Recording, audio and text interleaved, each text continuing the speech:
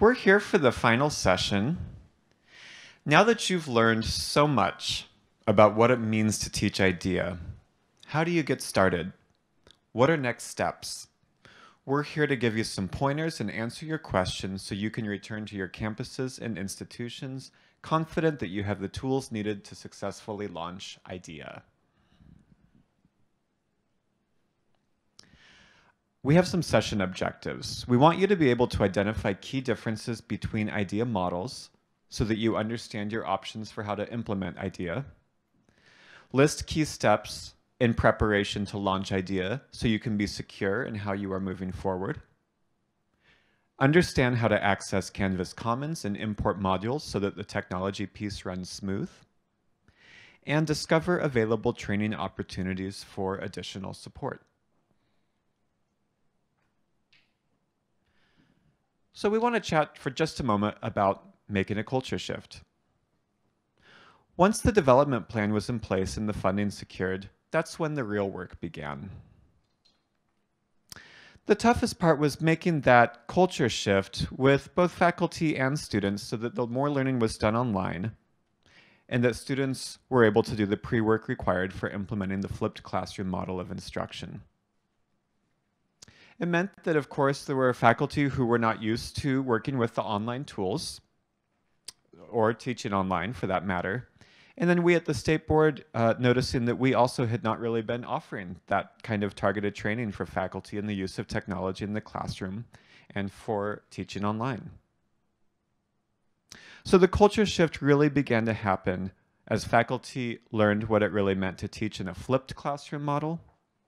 And they learned and honed their own technology and online teaching skills, saw their students' passion for technology, and then saw the increase in outcomes that we discussed in our day one morning session.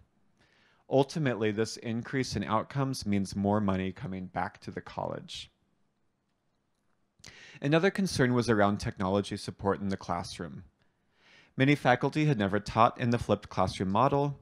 They didn't have the skills needed to solve technology challenges and really help students with the basics.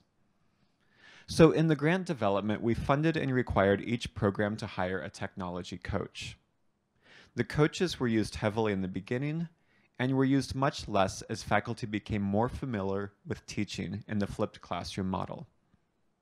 Now the tech coach piece in many cases has been taken over by the English language acquisition instructor, or they have a tech coach such as a student work study, an intern in IT, a volunteer, IT staff, librarians. And that tech coach can just be available at key times, such as the first week of the term, when a new student arrives through open enrollment, etc.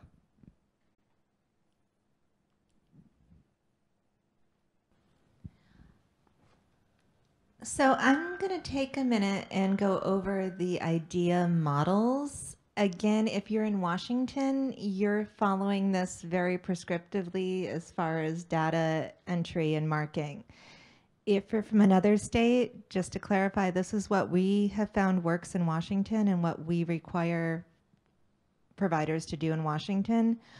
It is open when it gets to your state. You know, there might be some wiggle room, but if you're in Washington, these are your options and there is no wiggle room. So, first thing, figure out whether you want to offer full or tailored IDEA. Again, the pilot that we described yesterday, everything was describing full IDEA. For the first 3 years, everyone in Washington offered full IDEA. It was post-pilot that we have the options now of tailored or full IDEA. When you're deciding, think about the number of hours a week your classes are going to meet, how your students are going to access the technology. Are they going to be responsible for having their own devices? Are you providing devices to check out? Do you need to have multiple sections of students sharing a computer? That will really impact how you're going to decide to start the program. Is there anything else on your campus or at your agency that is required that students do? For example, is there a service learning component? Do students have other maybe job search things if you're more at a work source, et cetera? what other things might you need to fit in? And then also in Washington, programs earn FTEs, which brings money back to the program.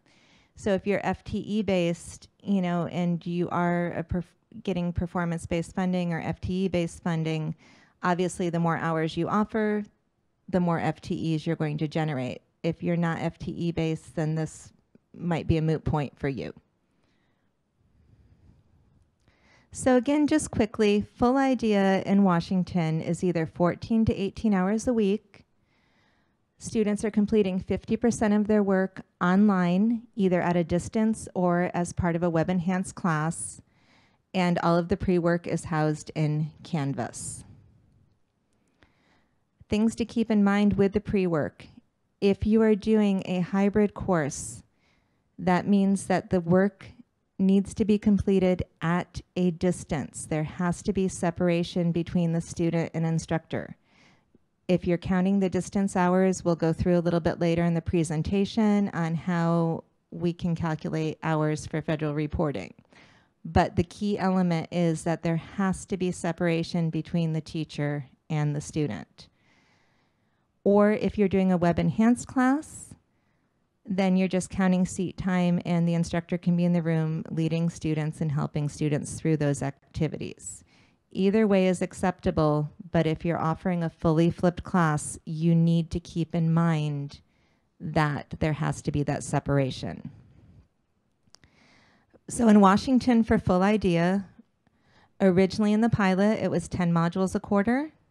Being that we've backed the hours down to 14 credits minimum for full IDEA, we did say 8+ modules. That way, if a provider is doing 14 credits, they can do 8 modules versus the 10 modules. We also require that 80% or more of a participant's instruction in IDEA comes from the IDEA modules. Again, that's to leave a little wiggle room for anything else that might need to occur on campuses. However, we're finding that most of the instructors are still doing 100% of instruction from IDEA, but we did back that down a little bit to leave a little of that wiggle room. If you need to go back and you need to explain this to someone who was not here or just a quick chart to share, this chart just on time spent in full IDEA really outlines the e-learning portion and what's done online, and then the face-to-face portion and what is done in the face-to-face classroom as a quick overview if you need to share this with someone. And you have access to the slideshow in the Getting Started module in the Canvas training course. Before I move on to Tailored IDEA, did anyone have any questions or anything that you might have? Judy? In the 8+ modules, Mm-hmm. are the intro to IDEA and the end of the quarter presentation included in those 8, meaning those 2? Yes. Anyone else? Okay, so then Tailored IDEA, a lot of this is very similar to what I just said about full IDEA. It can be online, flipped, or web enhanced. In this case, though, the participants, rather than 14 to 18 hours of instruction, and we do have some providers here in Washington who are doing 20 hours of instruction. The minimum is 10 hours, and that's what we kind of found to be the sweet spot for Tailored IDEA. It's not to say that programs cannot do it, but for marking and data reporting purposes, IDEA must be at least 10 credit hours here in Washington. And again, use both the face-to-face and online components of the curriculum. Again, not to beat a dead horse or sound like a broken record, but please keep in mind if you are flipping a Tailored IDEA class, the same requirements. So if the students are completing work online, there needs to be that separation between teacher and student if you're doing a fully flipped model. If you are doing the web enhanced model, then the instructor is just in the classroom working with the students.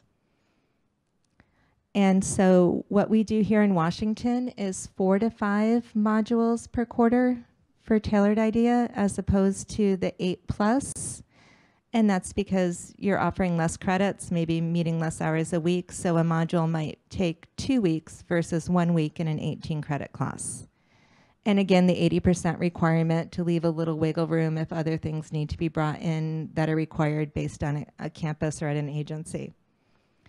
And we also have the same chart. So with this chart, it is the same as the full IDEA, except it's a side-by-side comparison of tailored IDEA, how many hours are spent online in a flipped class, and how many hours are spent face-to-face, and what activities take place in both, if you need to explain that. And again, if it was web enhanced, everything would just be combined into a face-to-face class. Any questions about tailored IDEA? Okay, Will? All right, that is a lot of information. Turn to your neighbor and discuss for 5 minutes which model of IDEA would be best for your program and why.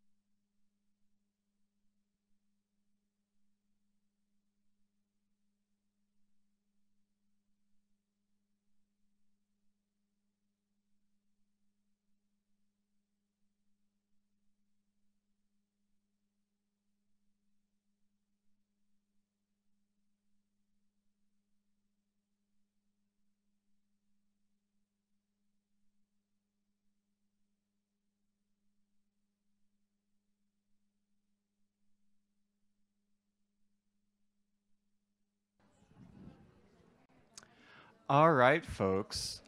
Let's come back together, and I'd like to see a quick show of hands. Raise your hand if you think that full IDEA is the best fit for your program.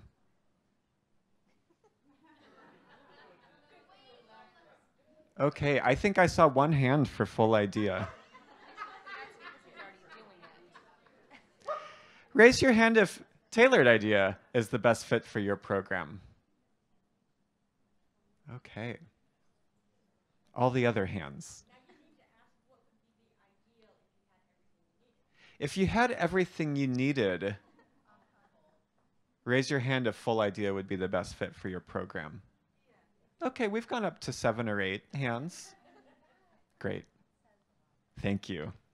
Okay, folks, let's go ahead and transition over to our second objective, which is key steps in implementation.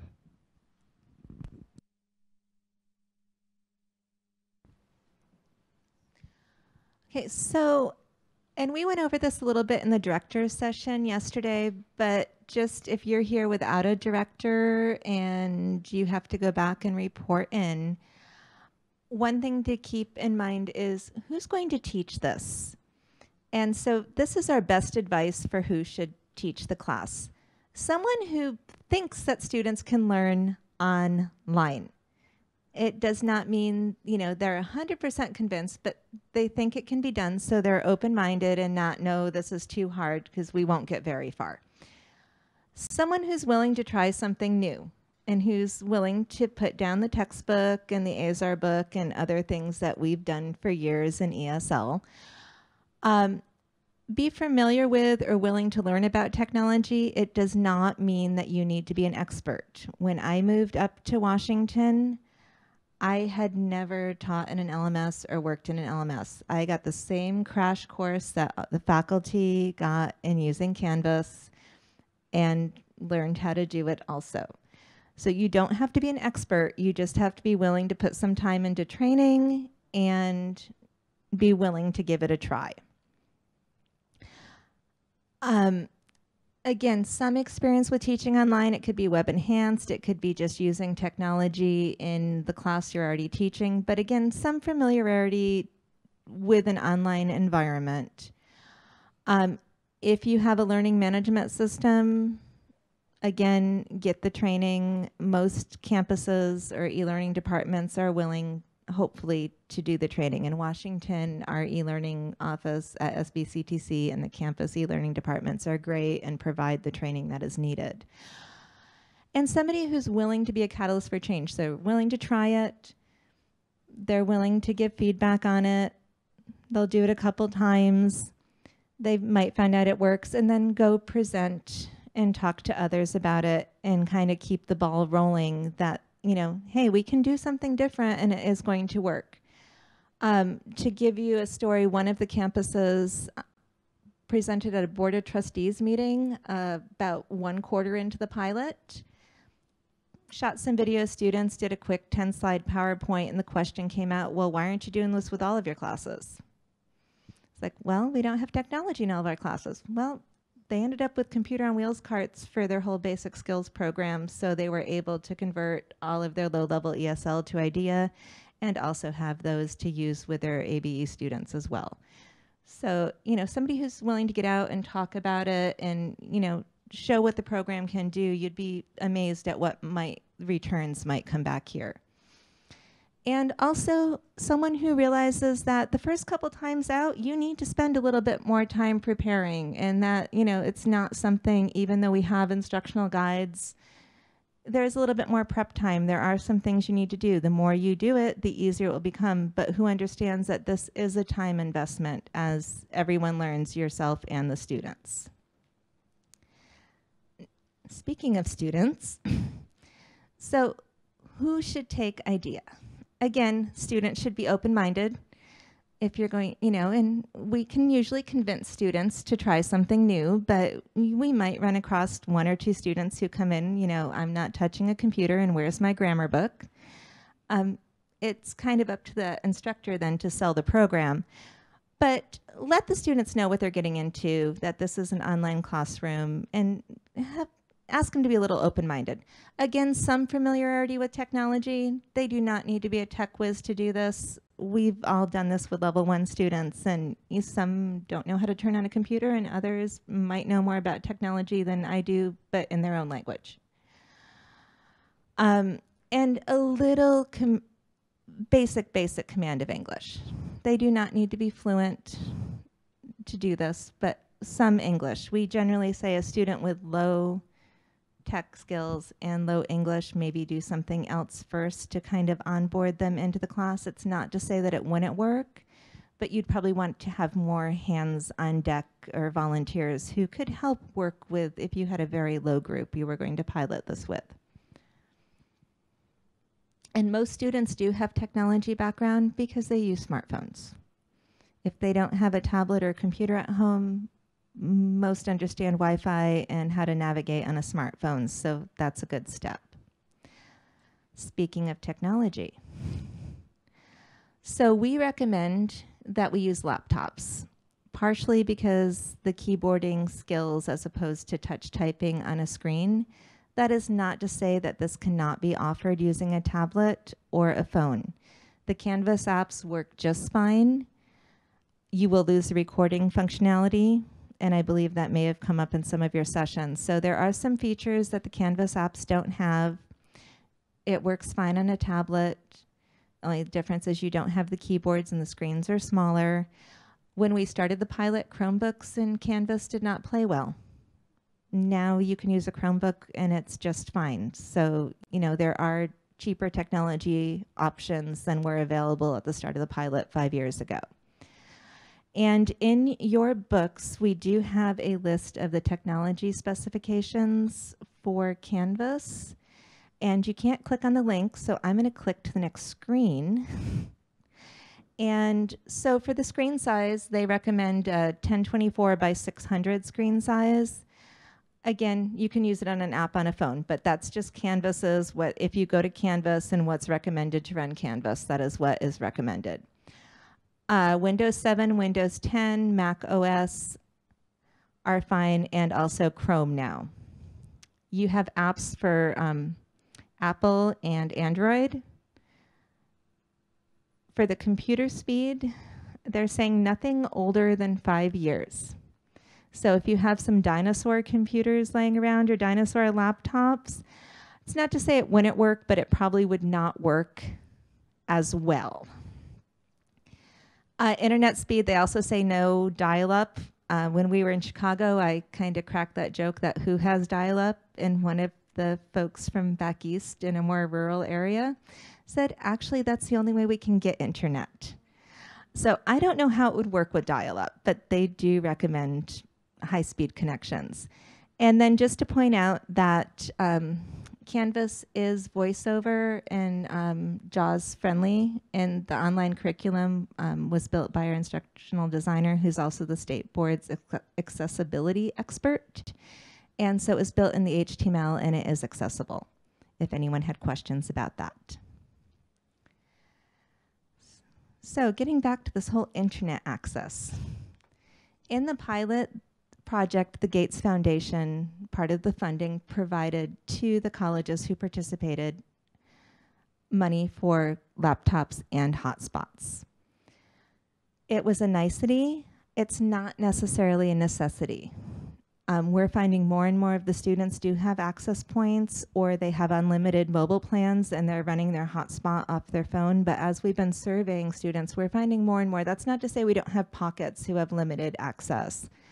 But for the most part, we're finding that the students do have access. When students don't have access, like Adria pointed out this morning, you can brainstorm with the students where there's Wi-Fi in the community or where there's campus access points where students can go to get that.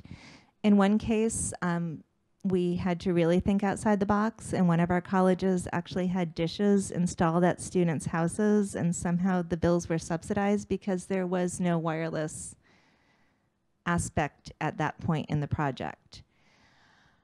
So again, post-pilot, we're not really offering access. We're giving students lists of access points. We did find out that Title II funds can be used. We have an email from Octave verifying that if you do need to provide hotspots to students, as long as they're part of an instructional package, you can purchase that with a laptop. So you could put a bag, laptop, hotspot, headset, mouse, check it out to the student as an instructional package and check it back in.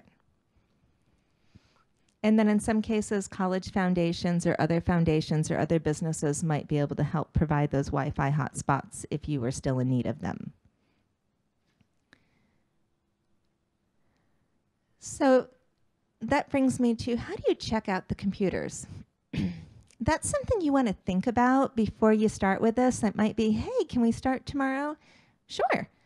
But if you're going to be checking computers out, if you're doing web-enhanced IDEA, this really won't apply. But if you're thinking of doing a flipped version and you're going to give students technology to take home and not require them to have their own technology, you really want to spend time kind of thinking this process out.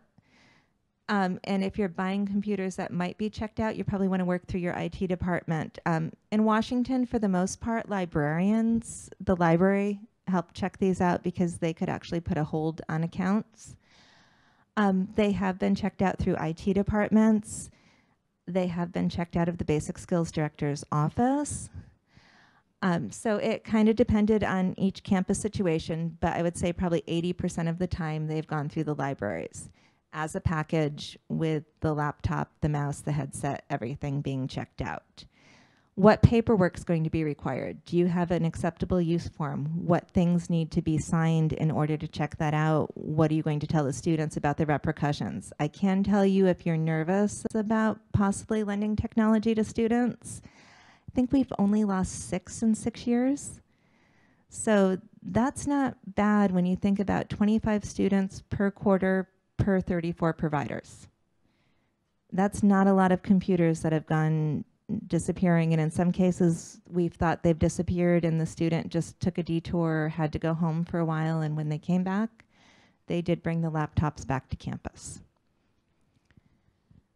We do have some examples, and I'll show you when I pop out to Canvas. It's in the director's module, but we do have some examples of marketing forms for students, and we also have some examples of use forms that were modified to be used with IDEA students for the checkout. So this is the part you've all been waiting for. How do I find this stuff? So I'm going to show you a couple slides. I'm going to ask you to be patient, and then I'm going to pop out to Canvas and do a show and tell with everyone. So the next slide, if you're a Canvas user, here's a quick side-by-side that you can look at and go back to refer to. I'm actually going to do a show and tell. If you're a non-Canvas user, if you're using Blackboard, Angel, D2L, Moodle, they are supposed to take the Canvas export file, which is called an IMSCC file. It's just what comes down. When you download a Canvas cartridge, don't try to open it on your computer because you'll get program not found. It's basically just to sit in your downloads folder until somebody comes and tries to pull it into something else. If you try to search for a program to open it, your computer's going to go crazy and it's just going to keep spinning because there is nothing to open it except another learning management system. So if you do download a cartridge, if you do try to import this into something else, you want to work with your IT or e-learning folks to make sure that everything's coming across as it should. And you probably do want to open it in the free Canvas account that you now all have access to, so you can see a side-by-side comparison of this is what it looks like in Canvas, this is what it looks like in my LMS, these are things that might not have imported correctly, or these are things that we need to fix. We can help a little bit in troubleshooting at the state board. Our e-learning department's been great when folks have tried to use another LMS, but you do want to try to work through your campus folks, and then if you're running into glitches, I'm happy to pass those questions on to our e-learning team. If you don't have an LMS at all, please don't panic. You all do now because you all have access to this free Canvas account, which gives you a Canvas account. So if you don't have an LMS at all, you now do have an LMS on the free Canvas. There are limitations for free Canvas versus the paid Canvas account in the sense that we can change our storage in state. On the free Canvas, you get 250 megabytes. You know, in Washington, our e-learning departments batch upload our students to the course. If you're using the free Canvas, you need to upload your own students to the course, things like that. So, you know, there are some limitations, but you all do have free Canvas that you could use to get started, or at least go explore the curriculum further as you're trying to get the backing to possibly start this course. And if for non-Canvas users, I also put a slide in the presentation that you can go refer to. That's a quick side-by-side how-to. But I have better directions for you in your conference program, starting on page 126. And those have screenshots and more detailed step-by-step directions. So we're going to pause here. If you do not have your laptops out, now would be a wonderful time to get your laptops out. And I'm going to take you through how to do this step by step. I will ask, and our team will be circulating, but I do ask that you wait for the directions and go step by step, because there are some things that if you kind of skip a step, it'll make more work for you in the back end.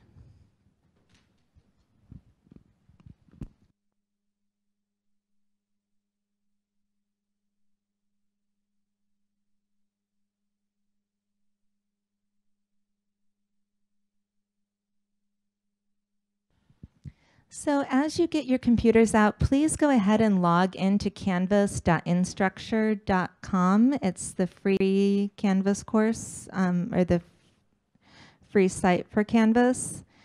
And then I'll start giving you your directions. If you don't remember where that site is, raise your hand and wave, and somebody from our team will come run over and help you get there.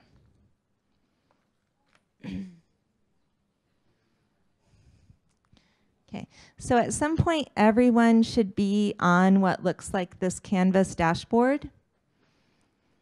And just stay there. You don't need to go into the training course. Just stay on the main dashboard with the colored boxes.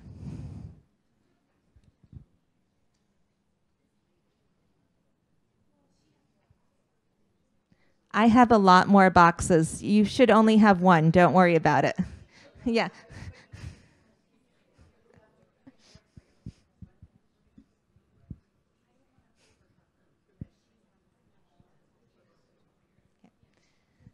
So hopefully everyone is in Canvas by now and you're looking at your dashboard.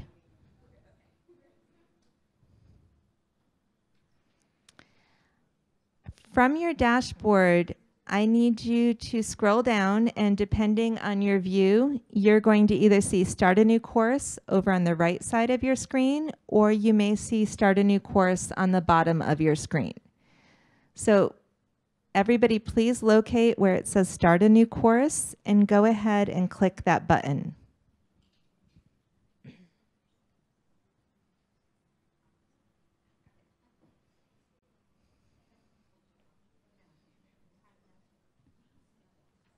We all good?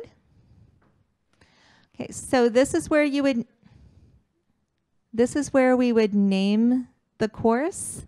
So you can name it anything you want, Seattle Test, I-DEA Test, whatever you would like to name it, but please pause there once you name it.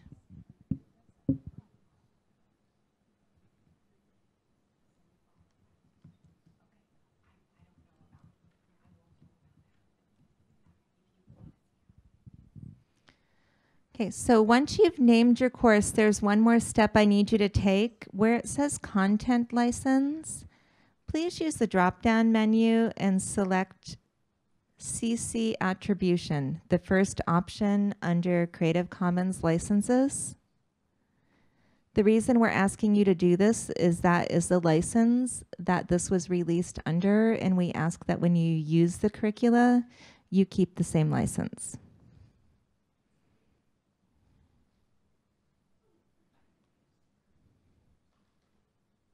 And then go ahead and click Create Course.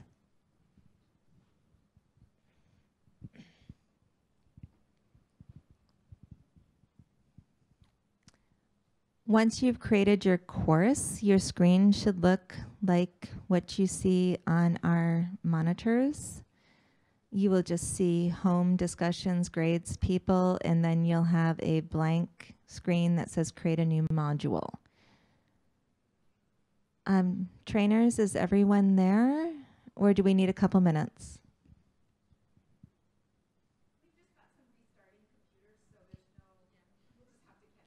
Okay, thank you.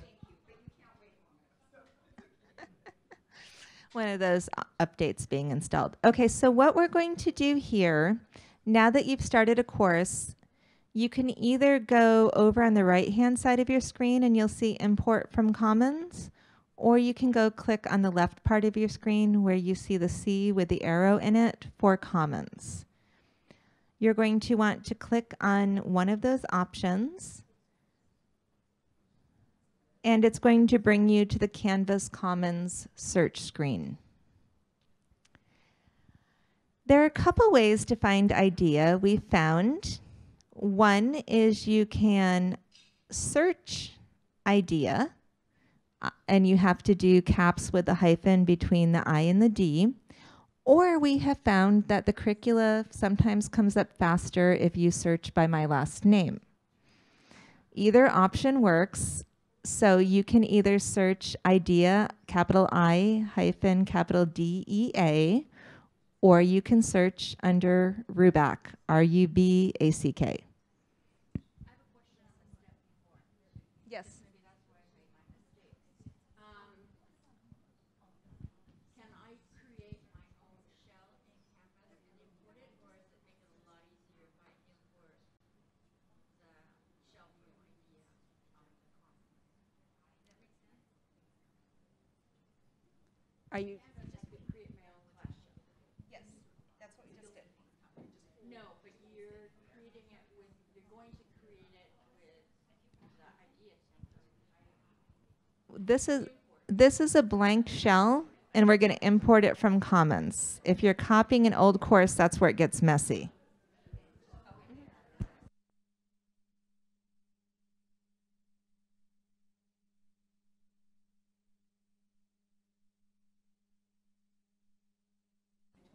Hopefully you're all kind of in this search thing and coming up with something on your search screen that looks like these pictures with I-DEA.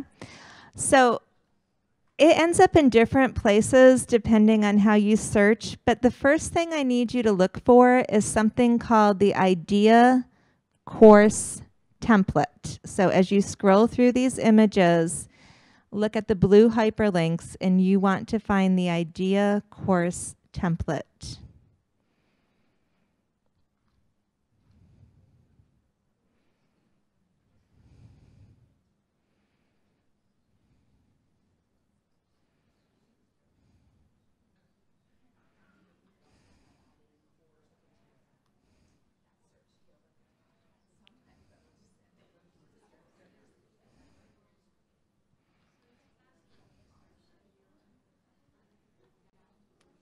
And if that does not work, try adding course to your search.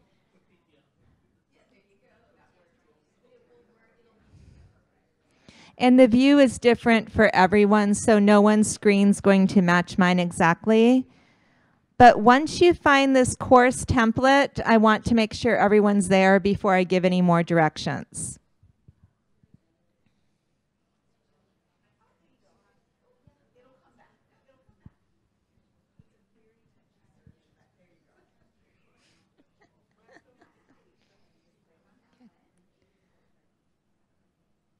Danica, we okay over there?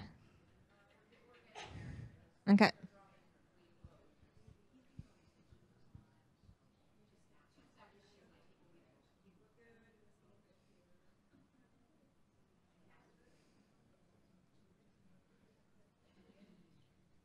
Good? Okay, so please go ahead and click on the blue hyperlink and it's going to open up a window that looks like this. Click, please. Yes.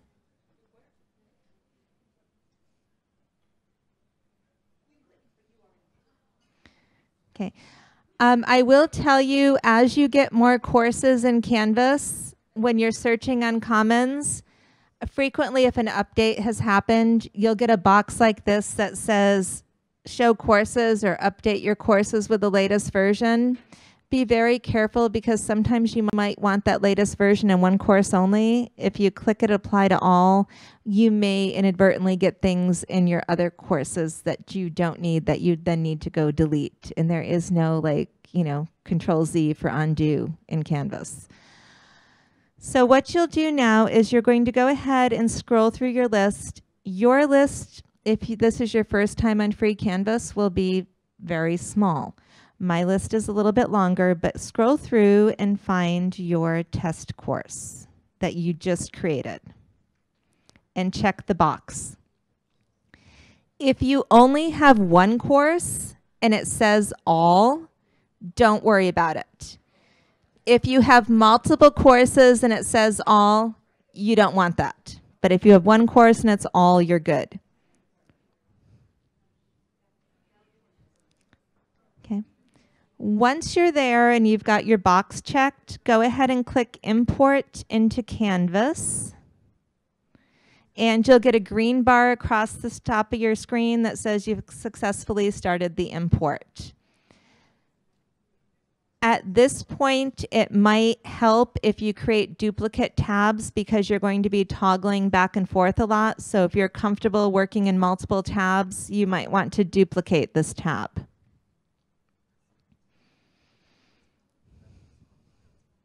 It takes a couple minutes to work. Give it a couple minutes and then click back and go back to your dashboard. And that would be found in the left-hand bar of your screen. And then you're going to want to scroll through and find your course.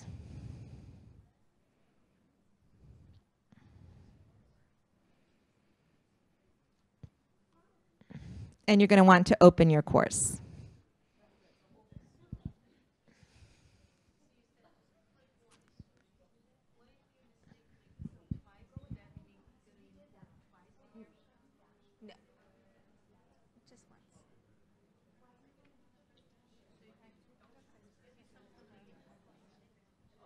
I think you'll be okay.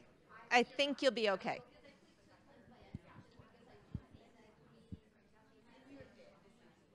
Okay.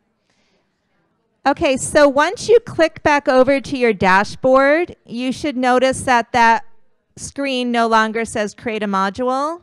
You should all see this IDEA image in your course now, if you went back to the test course you created. If you're in your test course and you do not see the IDEA homepage image, please raise your hand and somebody will come over and help you.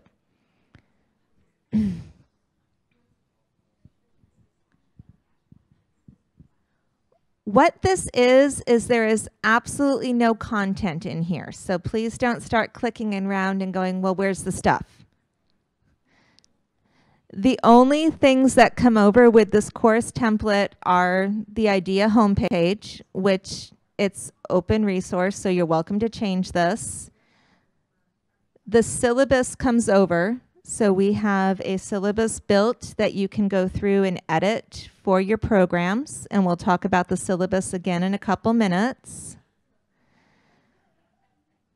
And it also imports the grading scheme, which will help you with calculating distance hours if you're doing a flipped classroom. The other surprise that will be there for you that's not showing is there is a module that is unpublished. Don't publish this. This is for instructors only. It just gives you a little information that you will need to know and a link to all of the instructor resources that are also available in your program book. But the students don't need to see this. So it gets brought over, but you can leave it there unpublished. Don't worry about the students seeing it. The only way they will is if you hit the button to publish this. So, does everyone have a course template in their shells now? We all good? Okay. Now we're going to pop back over to Commons. So if you have two tabs open, you can toggle between. If you don't have two tabs over, then please go ahead and click on the Commons logo and access it that way. If you are toggling, you're going to want to hit back. If you're not toggling, you will just end up at the screen.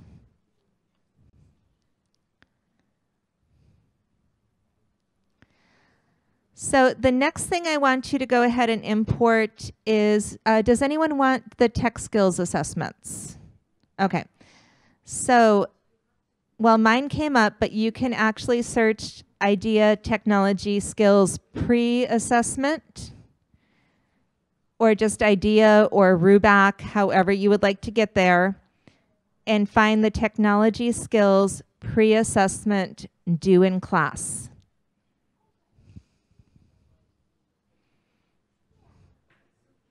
Okay. And then please stop, because there are a couple steps that you need to do. Don't just say, oh, I know how to import, and just start grabbing modules. You will not like it in a few minutes, and I'll show you why. Okay, so once you have this, are we already on my left side of the room? Okay.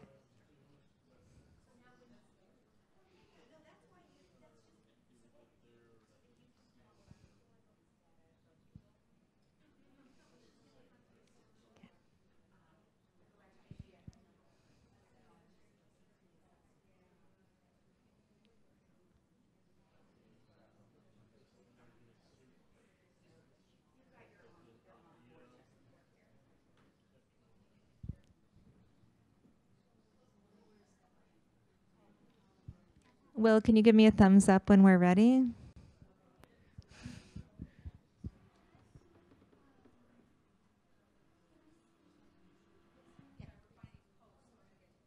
Okay.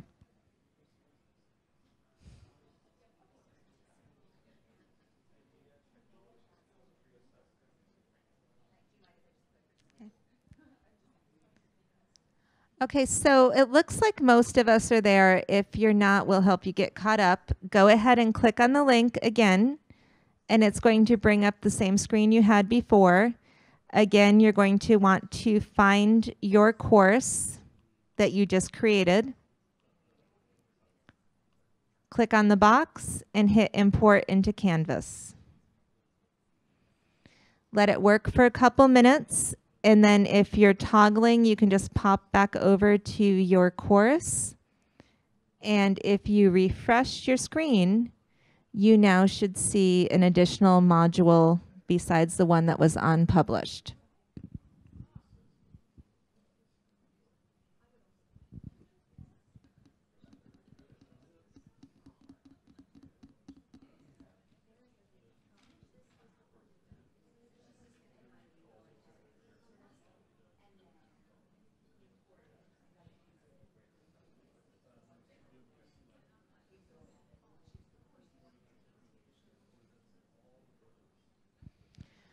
Okay, so once you get to this step, please don't say, I'm going to go bring in more.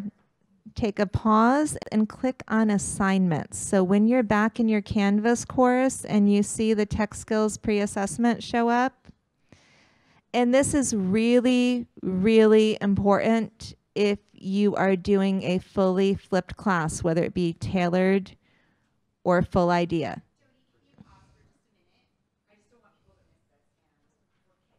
Okay.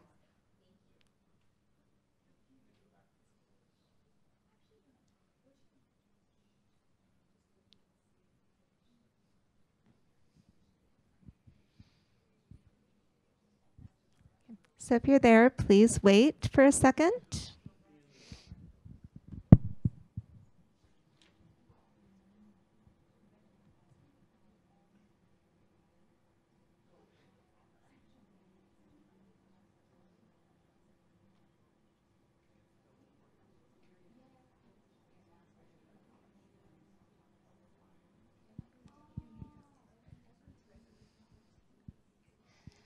Okay, so I think we're all good to go now. Adria? Okay. Okay, so this is the one thing, and I'm showing you how to bring in module by module just because most of you raised your hand and said tailored IDEA. And so you would never want to bring in the full course because you're going to have to go and publish and do a lot of deleting. So I'm showing you how to bring in a module by module view. So as you're bringing in your modules, every time you bring in a module, I really need you to get used to stopping and pausing and doing this step.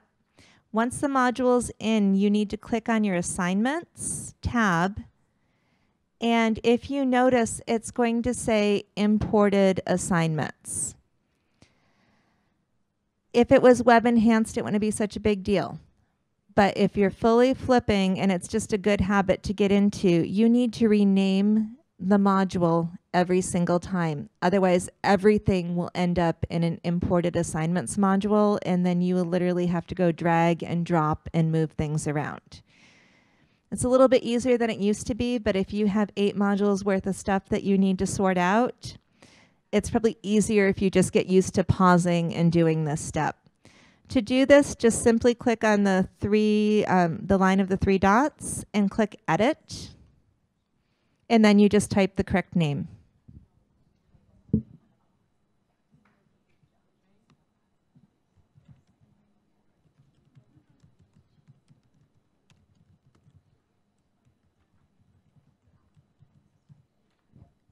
Now, because this is done in class, even if you are doing a fully flipped version of the course, you'd still be weighting this at 0, so you can go ahead and put a 0 weight in here because it's done in class, and then click Save.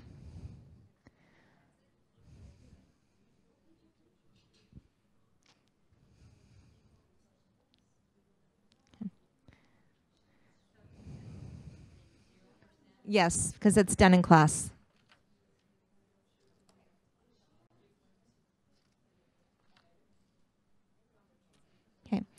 And if it helps, right now we're on page 130 in your conference program. So if you're trying to follow along, you can also start looking at 130. And we're going to repeat this step a couple times from page 130 on.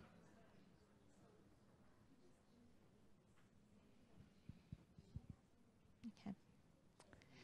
Has everyone managed to rename their modules?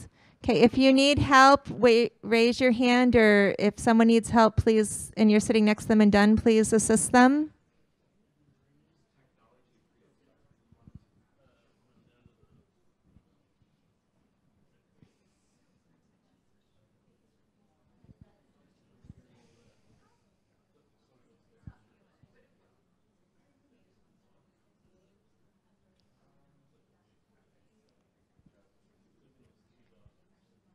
I feel like we need some music or something for the commercial breaks.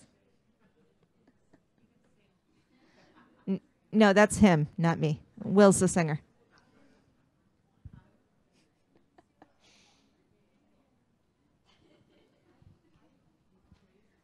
Okay, can I get a thumbs up or okay, we're ready to move on. So we're going to go back again either to Commons from this screen, or if you're working with 2 tabs, just go back to Commons, click the back button, and just to kind of go in sequence, let's find the Introduction to IDEA module.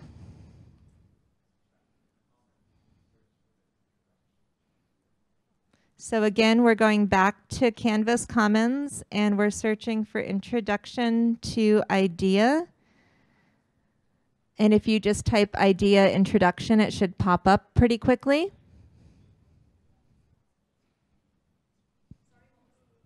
Intro to IDEA.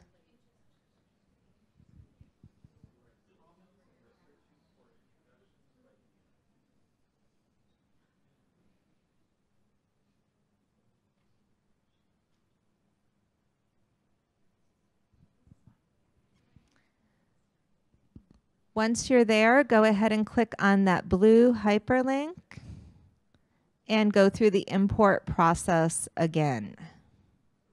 So you're going to find your course, check the box,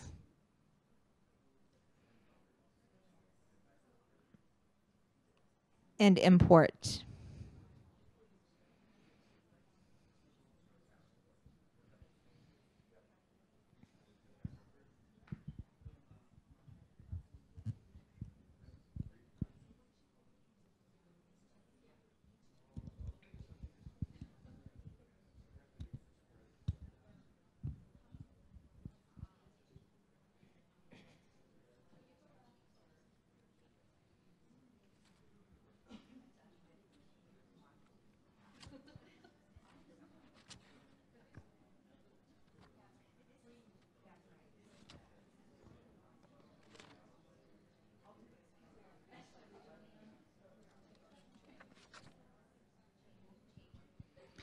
Has everyone gotten this far to importing the Introduction to IDEA module?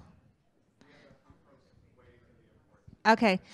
If you click back over to your course and refresh, you'll know when it shows up because the module will pop. But make sure if you're toggling between tabs that you do refresh your screen because it doesn't automatically refresh for you.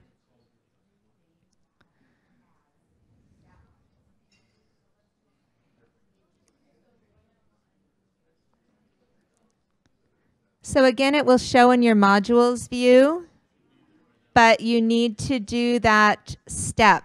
So once everybody sees it in their modules view, please do not forget to click on assignments and rename the imported assignment group to Introduction to IDEA.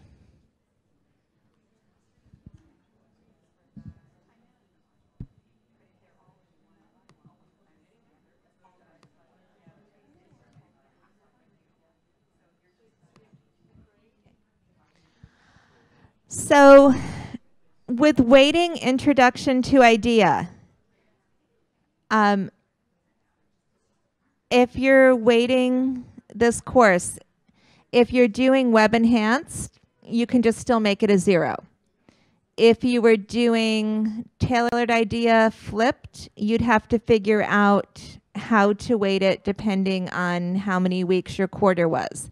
For now, I'm just going to put 10%, figuring we're doing maybe full IDEA and Flipped. You can always adjust the assignment group weights later. So don't worry about that as long as you get in the habit of weighting them. Once you click Save, we're going to pause for a minute while everyone gets caught up.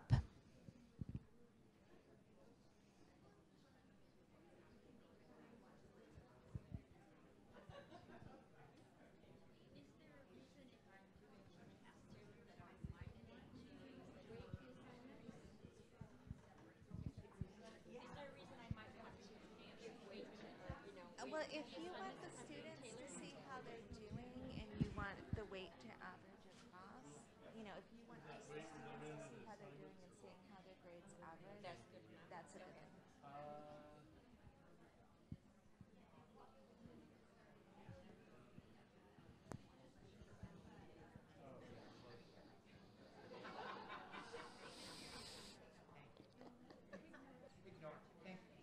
I'll ignore you. Okay. Are we all in a place where we've renamed Intro to IDEA in your assignment groups?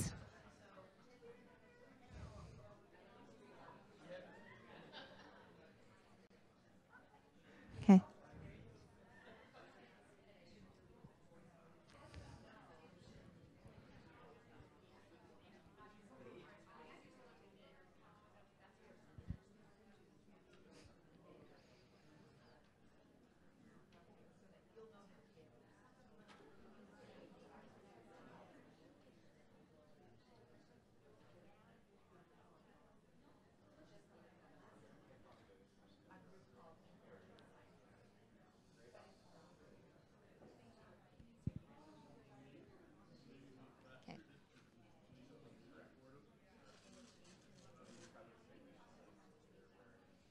Okay. And the one thing that you might be noticing now is that on your screens, some things are a darker gray and some items are a lighter gray. All that means is that the students, when they go into student view, will see the dark gray sections only. The light gray sections are your instructor's view, and we, when we developed the course, decided to always have the students go through modules. That way they wouldn't click on assignments and randomly maybe pick something we had not taught yet, or randomly find a discussion board that was on a topic we hadn't gotten to yet. So for the students in student view, they always be going through the modules view. The light gray tabs are what you can see as your instructor view.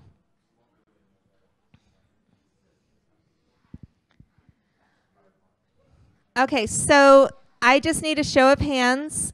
We all good with Introduction to IDEA? Okay, so from here on out, you can pick your own module to import. The difference is I am no longer going to give you the step-by-step instructions. So what I would like you to do is go to Canvas, find an IDEA module, import it on your own, and do all of the steps. And we're going to do that twice just to make sure everyone's getting that one thing that you're not supposed to forget to do. And if you need help with module names, on page 45 through 49 of your program is the scope and sequence that has all of the modules for IDEA listed. So please go ahead and find your own module for IDEA and go ahead and import it into the class.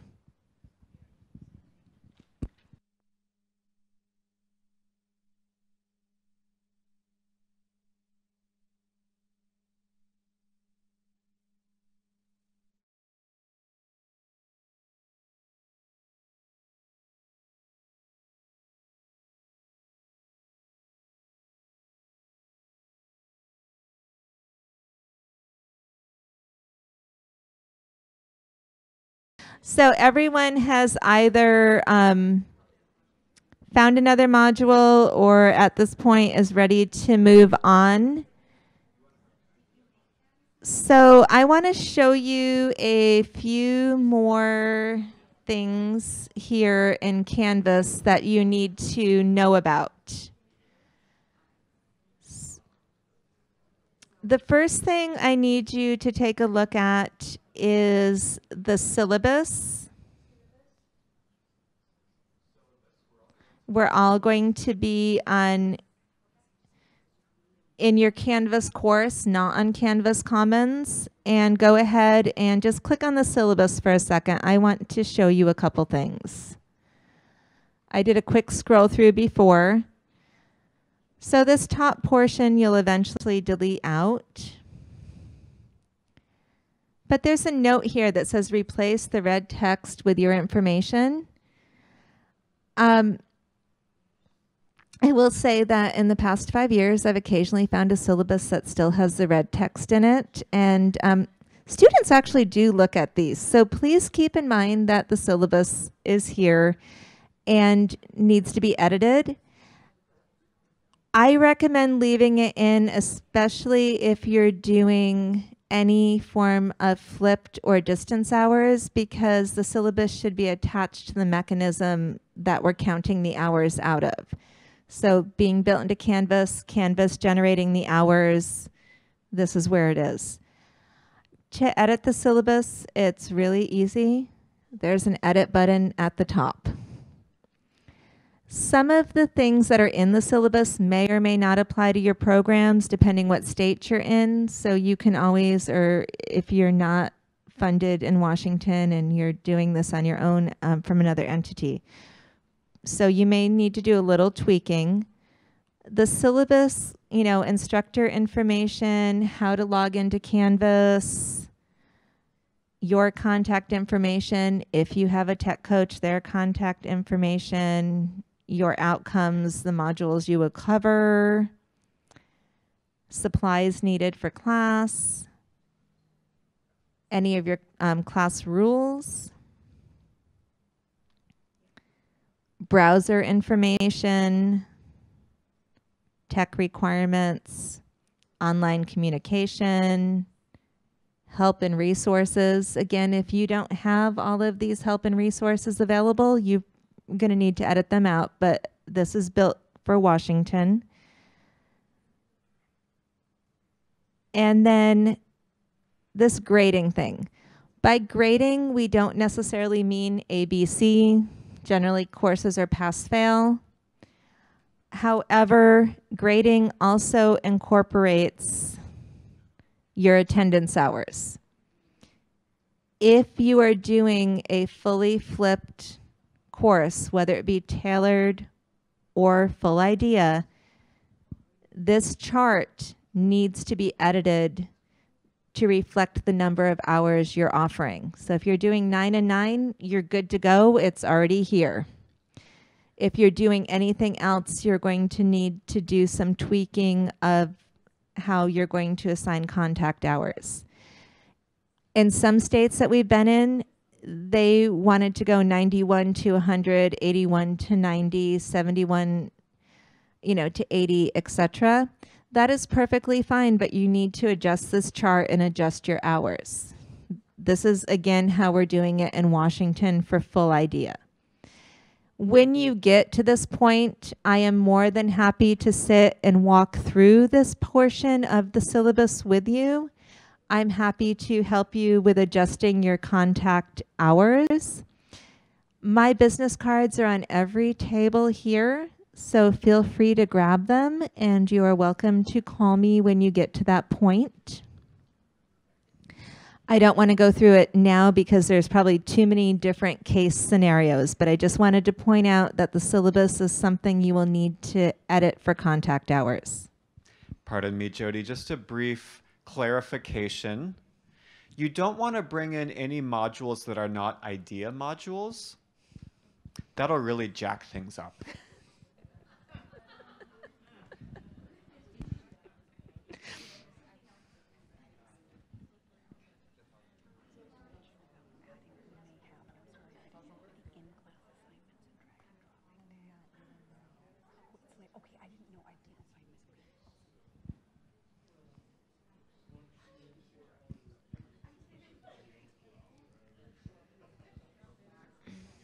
Okay, there are a couple other things that I need to point out to you. So again, please keep in mind you have a syllabus.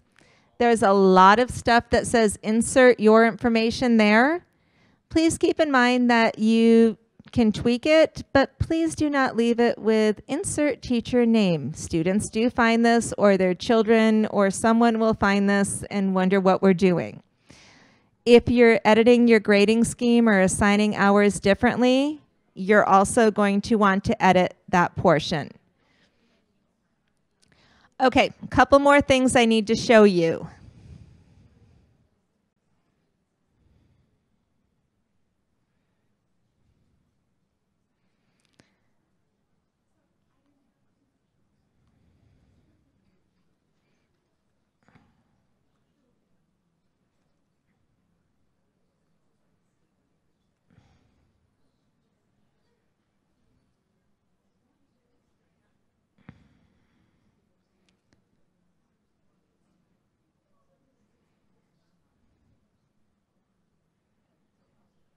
Sorry, I'm grabbing an extra module so I can demo something for you. Canvas is just glitchy at some points.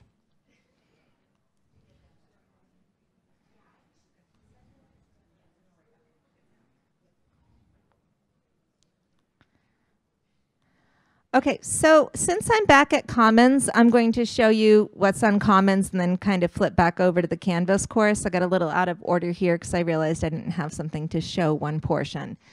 So in Commons, or in your scope and sequence, you probably all noticed a Washington State history course. And if you're in Washington, you're like, yeah, that's great. If you're from Kansas or California or Oregon, you're probably going, why do we have Washington State history and IDEA? Well, I could say 'cause, like my daughter, but I am going to say that we have built, and watch me have to scroll forever to find this. There is a blank history template in here as I keep scrolling and scrolling. Here, it's called State History Template Module. So basically what that is Washington State history with Washington's information pulled out. So you have blank templates that you can fill in and create your own state's history module. So you can use the Washington one as a guide, but there is a blank template. Or you could just say, you know what, we're not doing our state history, we're not doing Washington State history, and we're going to forget that module exists. That is also your prerogative in the open source curricula. But if you do want to create your own state history module, we have a template in there for you. So I did want to point that out because occasionally I do have that question arise. Okay, a couple more things. We're going to click back to our Canvas course now.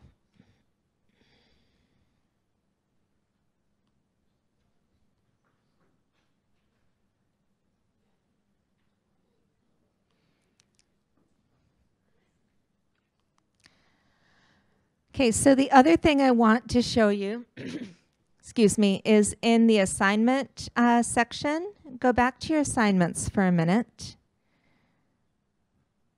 And I have an assignment group I need to rename real quickly.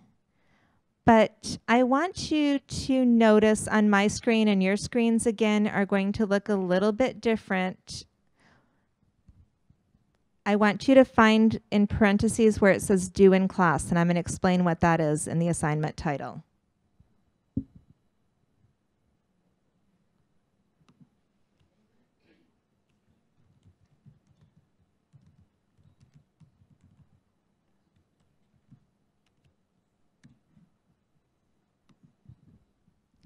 So I had brought in the health and wellness module, and I have read, listen, do, record, doctor, and patient due in class.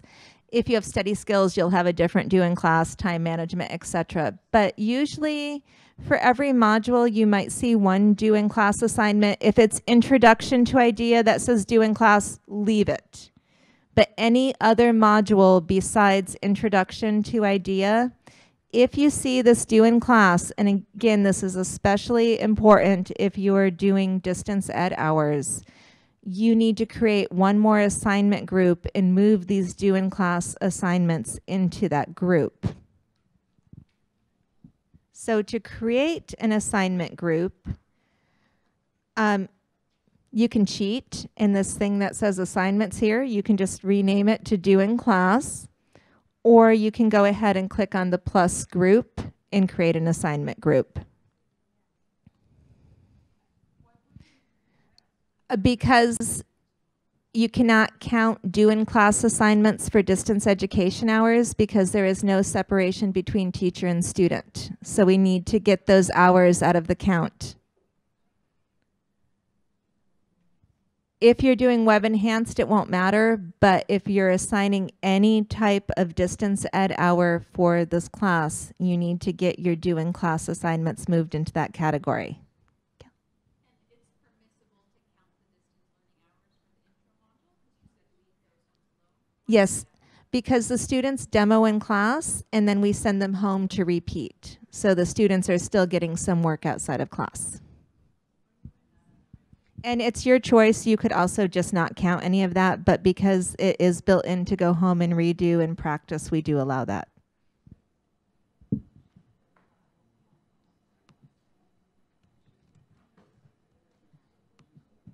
So if you just label that due in class, you do not want to weight this. This is one assignment group that has 0 weight. Click Save, and then move any of your due in class assignments into that group. It's really easy to move them. So I'm going to pause and make sure everyone has a due in class group, and then I'll show you how to move these up.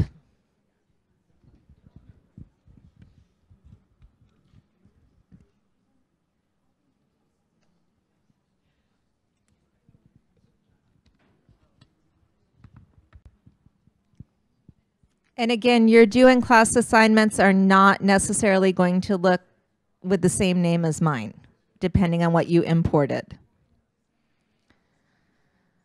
Okay, so to move a due in class assignment up, if you click on the dots on the side of the screen, you'll see a Move To button. If you just go ahead and click Move To, you can just choose your assignment group, due in class, click Move, and lo and behold, it moves it down without you having to drag, which was the old way we did this.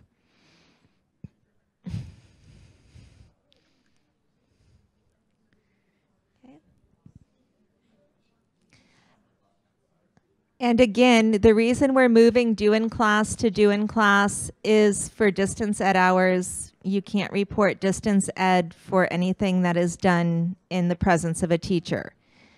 If you're running a web enhanced version, then you are good to go. But if you're counting distance, this step must be done.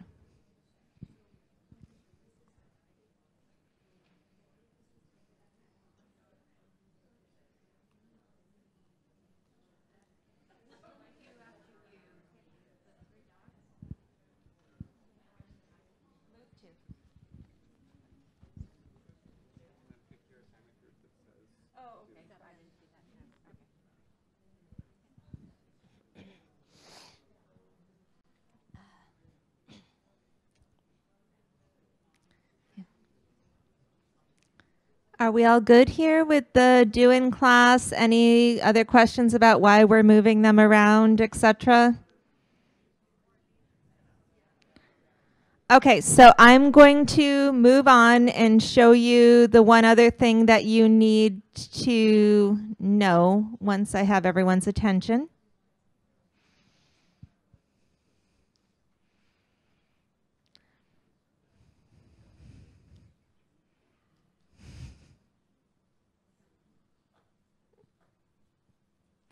Okay, so click on settings. So again, you're in your course and it's one of the bars. So you're going to want to click on settings.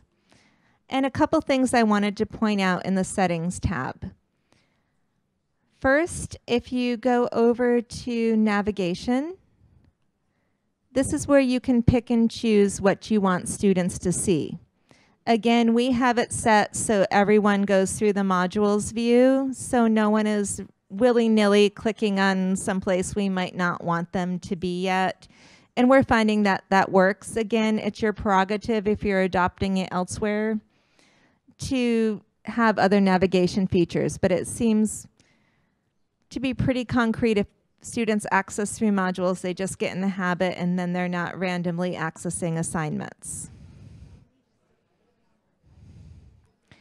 The other thing I want you to do is click on the Course Details tab. And if you scroll down the Course Details tab, which is your first tab, and you go about halfway down the page, you should see something that says Enable Course Grading Scheme. And with the Enable Course Grading Scheme, this is where you adjust how the course will calculate your distance ed hours if you're doing any type of distance ed assignment.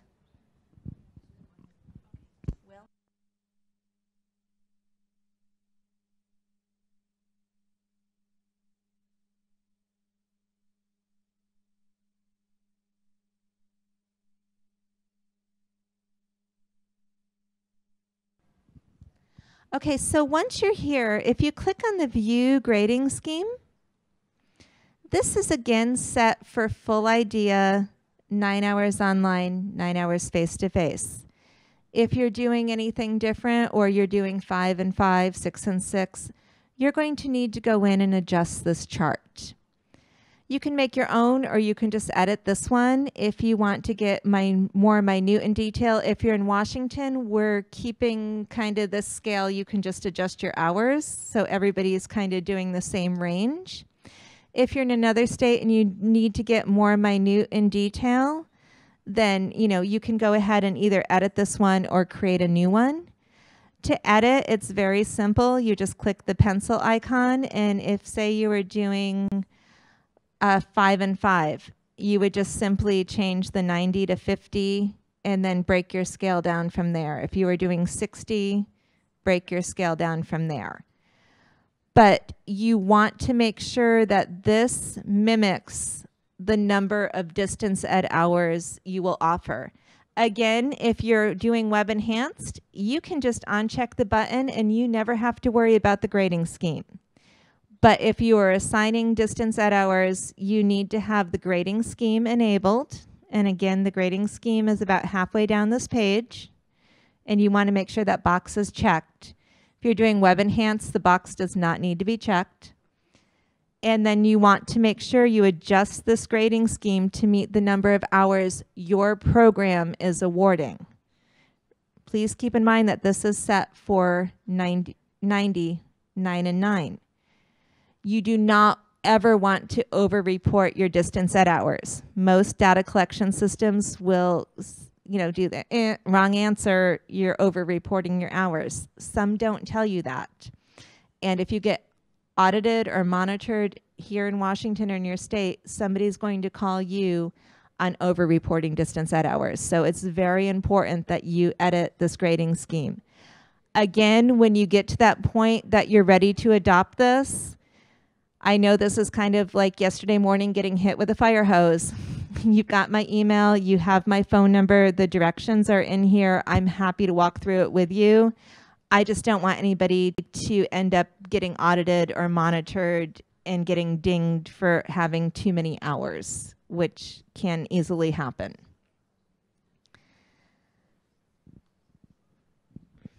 So this kind of gets us back to IDEA using this learner mastery model.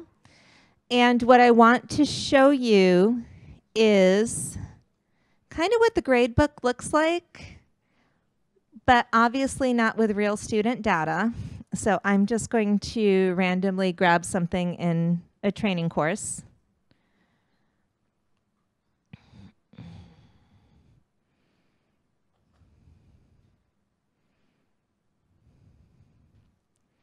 I'm just going to grab one of the other training courses for a minute.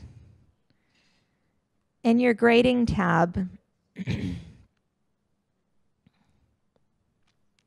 so it will give you so there's a lot of columns. I will preface this by saying there are a lot of columns in the IDEA gradebook, and it just scrolls and scrolls and scrolls. So as you work in the gradebook, there's a couple things you need to be aware of. And pardon the scrolling. I'm trying to go. So first, any of these gray columns are the columns that are your whole module total. So if you're assigning distance ed hours by the week, you're going to want to look at the gray columns towards the end of your gradebook to figure out how many hours you're assigning to students per week for distance ed purposes. These hours will go up and down, and I believe that we've talked about this a couple times, but they can fluctuate. That's the beauty of IDEA. A student might only get 2 hours, and maybe the next week they might get 5 hours, and all of a sudden they're like, hey, I know how to do these activities. I'm going to go back and finish the activities I've been doing. So you want to warn your data entry folks that the hours that you're reporting for distance, depending on how often you have to report, may fluctuate. And it's okay. We don't want you to lock the modules after 1 week. We want to give the students the opportunity to go back. That's the whole point of learner mastery. They're learning at their own pace and they're mastering the content at their own pace. But if folks get a little nervous and say, oh my God, what if we're over-reporting the hours? Or how do I know? Well, at the end of the quarter, that's where you'll get your double check, because Canvas will show you their whole average and it will show you the number of hours that a student earned. Keep in mind that this is a training course, so there's a lot of 0 hours because it was a training that we did similar to this one today. But there's one thing I do want to point out. When you get ready to calculate hours, you need to click on this gear cog and you need to make sure that you hit treat ungraded as 0. If you do not hit treat ungraded as 0, you could potentially have one student who did one assignment and got 100%, and they would be getting 9 hours for that module. You could have another student who did 12 assignments and maybe got a 70%, and they'd be getting less hours for the module. I cannot stress how important, if you're assigning, if it's web enhanced, again, you probably want to let the students know that what they've actually earned, and if you have to assign a pass-fail, you probably want to hit the treat ungraded as 0. But it is so important for assigning distance ed hours that you hit this treat ungraded as 0 button. That way, the student who did one assignment and got 100, the other assignments affect their average, and you're not over-assigning or giving students credits for hours they did not earn. I usually, at the start of a quarter, I personally just keep treat ungraded as 0 checked for the whole time. If you're going to click on and off of it, you need to make sure as you click on and off of it that when you're pulling hours and reporting your hours, that you've checked this button. If you don't, you'll be over-reporting your distance ed hours.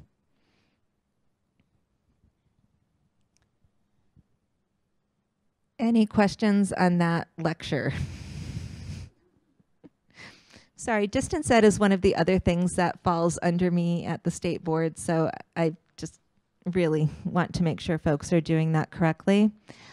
So this is it in a nutshell, everything you need to do to import course templates, import modules, set up your gradebook, etc.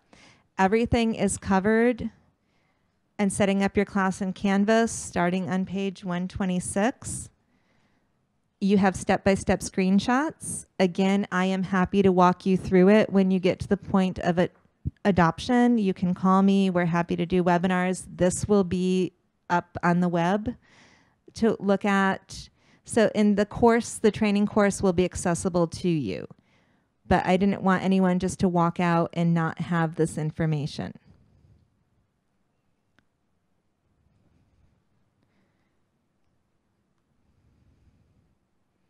So we're going to click back over to our PowerPoint.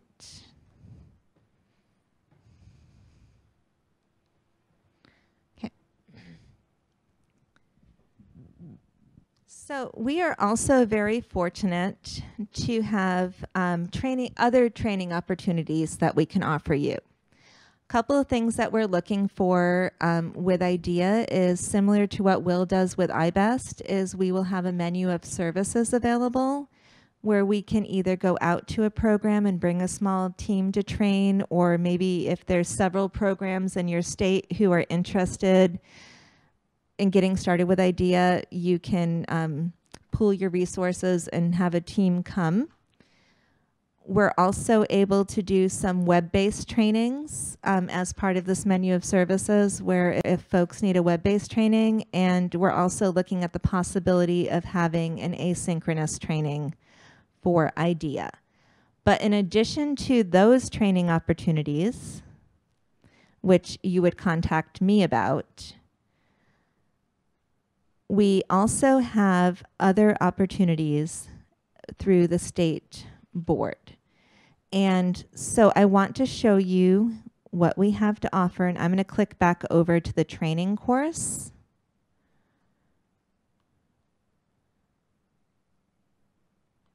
So in the training course, if I can click on the right button, there is also a module called Canvas Information. It's just under the Getting Started module.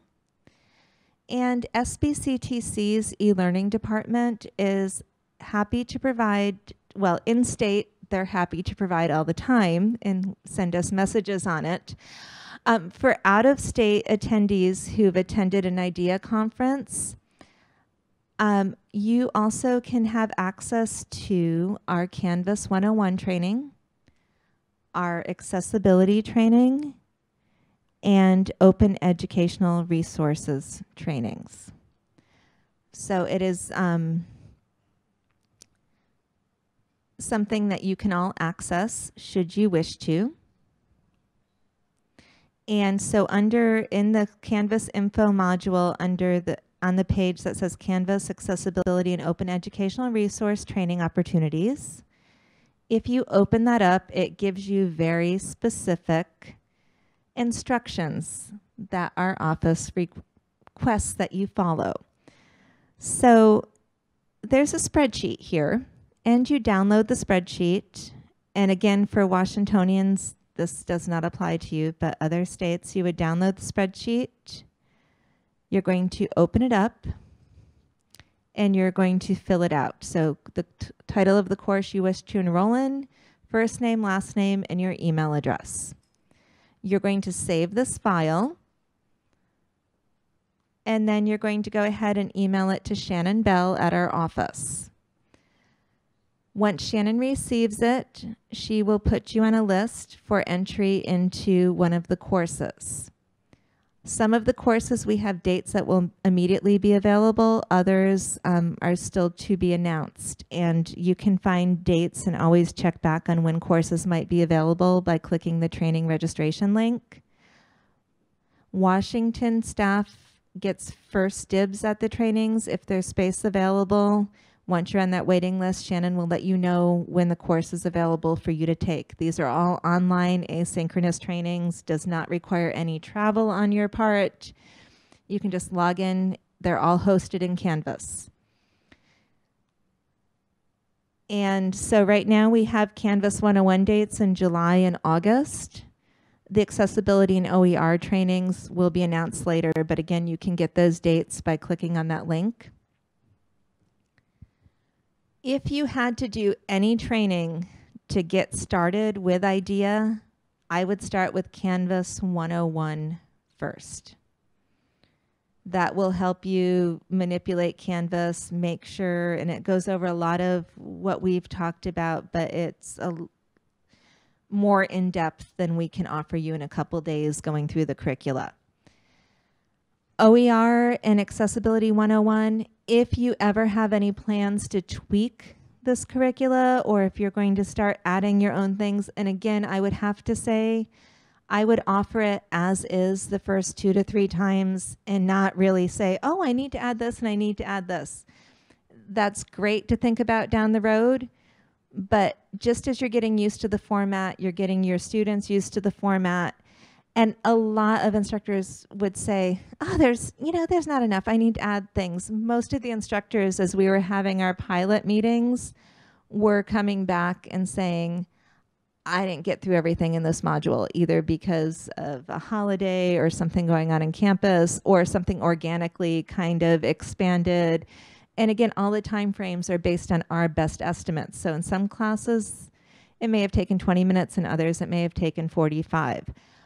But I would really hold off tweaking and adding your own spin to it until you're kind of used to the format. Once you get to the point where you might want to bring in your own page, or you might want to add to the page, or you might want to add a couple, either add to an existing Google Doc or maybe make more Google Docs, that's when this OER and accessibility training will come in, because we worked with a wonderful librarian from Wenatchee Valley College, and she made sure that everything was properly attributed, that we had permission letters filed, that we have everything. And there's that clearinghouse that we kind of said during the training, you don't really need this, but it's everything that keeps us legal.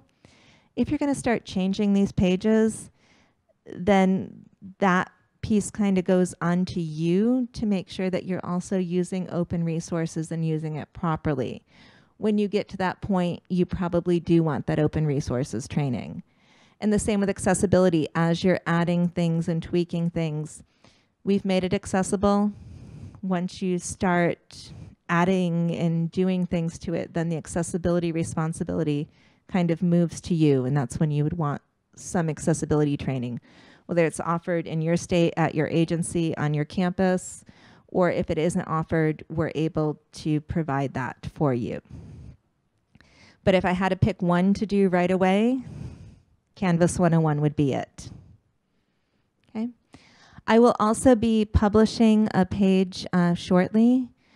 I'm working on how to attribute the course because that's a question I've been getting a lot. So I'll be adding a page to this module that actually tells you, if you're using Canvas, how to give us credit, because one of the things we ask for is that you give us credit. It's free to use. So I'll be adding a page that shows you how to give credit for different aspects of the course.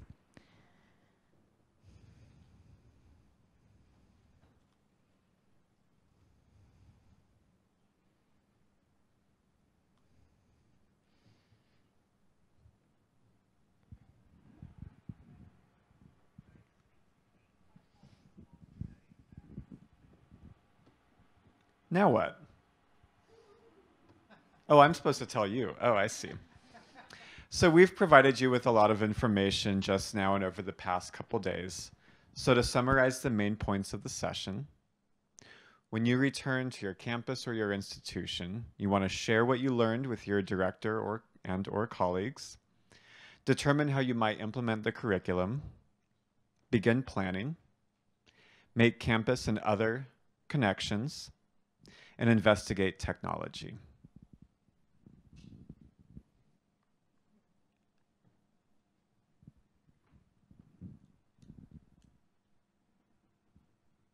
And now would be your chance to ask any last-minute questions before we dismiss. So is anything pressing that has not been asked that you really want to know? You have a captive audience right now, so. Okay. We will be looking at the Google Doc, and we will be responding to questions that were placed in there. After you leave and you start digesting and start talking about this, feel free to pop questions in there or email them directly to me, and I'm happy to, we'll keep monitoring that and answering them. Again, if you have corrections-specific questions, please type them in the corrections document so we can move them on. Will, there's a question over there you want to run down? I thought you might bring the mic.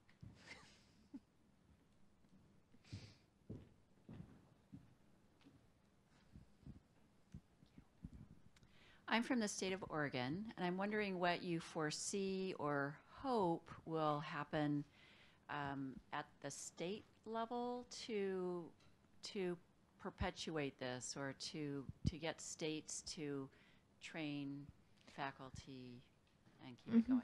Well, we've done 4 of the national trainings already. This will officially be the last national kind of bring groups together. We're happy to come into states. I would say share the information with programs. If you have a statewide conference, we're happy to maybe do a presentation session at a conference. We're happy to share information. I know a few, Lane Community College has already done a bunch of training on I-DEA, so, you know, they would be good resources to share maybe with the rest of the state. But it's more sharing, getting the word out, letting folks know the curricula is there. We're happy to do in-person training, you know, just letting folks know the resources there. Some states have an approved resource list, which I was not aware of, that you have to have your distance ed curricula placed on a list and be approved in order to do this. So if your state has an approved list of distance ed curricula, getting us on the approved list would be wonderful. You know, just depending on what the state policies are. Some it had to go in the RFP, which is a different process also. So whatever you can do to get the word out, and then if you need us to do a presentation or come do a training, etc., just get in touch with me. My cards are on the table. You're welcome to email Will, but he will forward the question to me. So if you need IBEST training, talk to Will though. Anyone else with last minute questions?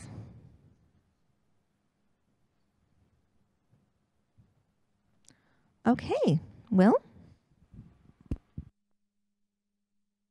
This means there's one thing left. Thank you. Thanks for a great conference. Thanks for sticking it out. Thanks for all of the work that you did in the focus sessions. I'd like to get one last round of applause for the faculty trainers for their work with you.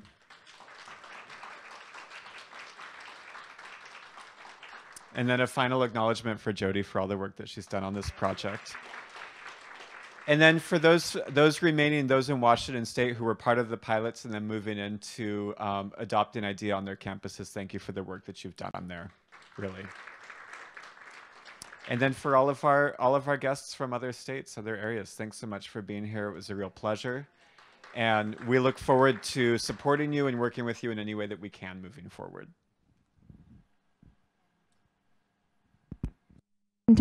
You're welcome to go, but Will and I will be around for a few minutes and as we start trickling out. So if you have questions or need to chat with us, we're welcome to answer them. But otherwise, safe travels, everyone.